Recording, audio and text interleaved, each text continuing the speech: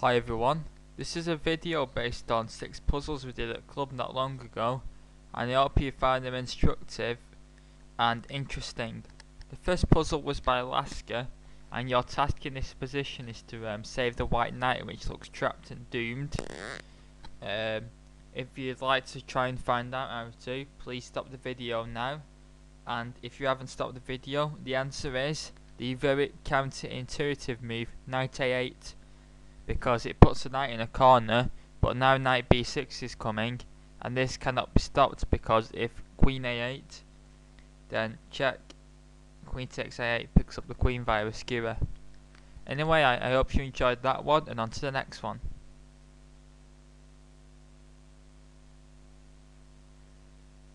Now in this one, your task is to save the pawn. It looks like the knight and pawn are forked, but if you want to find the solution, then please stop the video now. The answer is b6. The knight can't be taken, otherwise the pawn queens, so the king has to move back. And now the white king just gradually comes forward because the white knight can never be taken. It picks off this pawn and then wins. I hope you enjoyed that one, and on to the next one.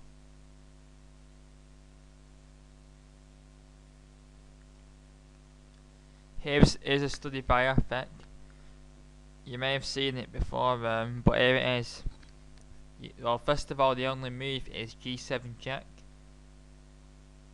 Obviously the pawn can't be taken, otherwise white queens, so king h7, g6, king h6. Now king f7 loses to rook takes g7 check, so you have to queen before playing it to divert the rook off the pawn. Although g7 goes now, after king h8, if the g6 pawn is taken in either way it is stalemate, and if the rook moves, then the pawn moves. The only way to stop the queen in, well, you can either play rook takes g7 stalemate, or check, and then white can queen and it's a draw. Anyway, I hope you enjoyed that one, and on to the next one.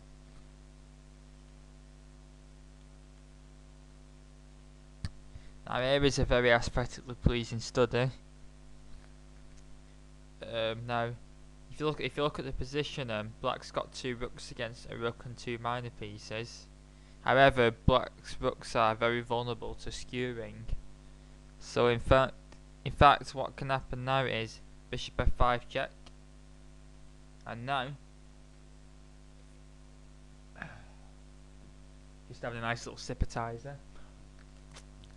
Well, if king c3, then knight takes b3, king takes b3, and bishop e6, and white will be a rook up for nothing. However, after bishop f5 check, the king moves, unleashing a discovery by the black rook onto the white king.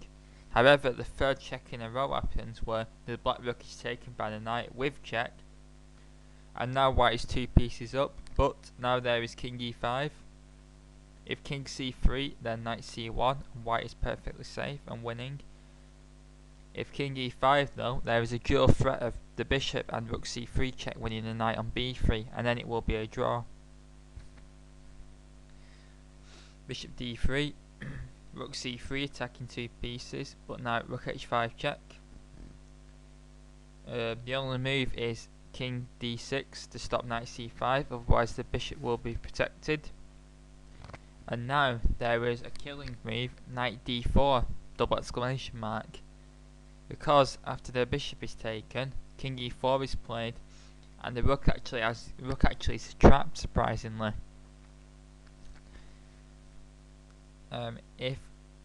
If say rook d2, then rook d5 check. Well, that's the same result as the game. If rook c3, then a knight fork.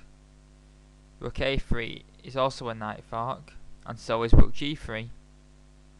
So the only choice is rook d1, and now rook d5 check, and there is no way black can avoid white winning the rook with a discovered attack. Say if king c7, then this, or king e7, then we have this, and then white's a rook and a piece up. So I hope you enjoyed that one, and on to the next one. Now this one is by Troitsky, and it's a queen and rook against queen and rook, which should be a draw, but white has some power tactics. There is actually a stunning move that wins the black queen with a series of checks by force, and if you want to try and spot it, please stop the video now. It is rook e6 check, takes, now queen a6 check. If king d7, then queen b7 check wins the queen, so king d5, and now queen c4 check. If king e5, then queen c3 check wins the queen via a skewer, and king d6 runs into queen c5, forcing the king back to the 7th rank, and then king d7, queen a7 check.